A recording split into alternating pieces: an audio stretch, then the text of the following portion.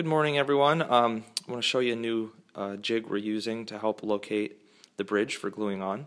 As you can see, I've already got it, on here, just laid there with some tape around it. So I'm partway through the process.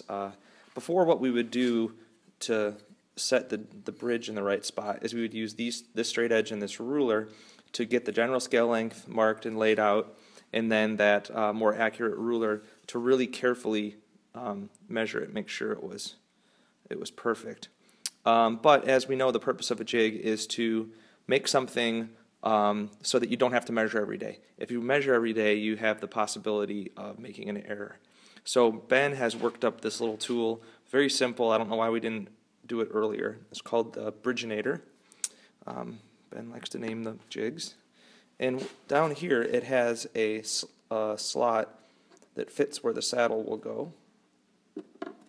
It's a tight fit. One moment. There. And then it sits on the fretboard, and you can see, if you look carefully, that there's cutouts for the slots for the frets.